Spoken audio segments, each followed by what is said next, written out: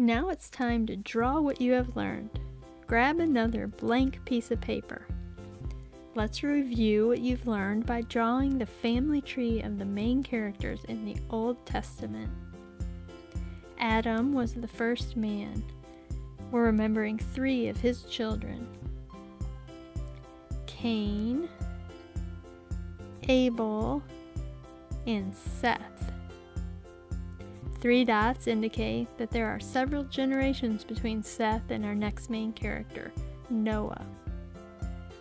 Noah had 3 sons: Ham, Shem, and Japheth. The Canaanites were descendants of Ham, and the Europeans were descendants of Japheth. But the Bible follows Shem. Again, let's use 3 dots to indicate several more generations before our next main character, Abraham.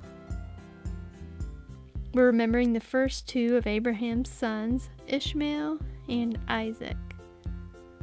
Ishmael became the father of the Arab people, and Isaac had 2 sons, Jacob and Esau. Esau became the father of the Edomites, and Jacob became the father of the people of Israel. Jacob had 12 sons, but we're only going to remember 4: Judah, Levi, Joseph, and Benjamin.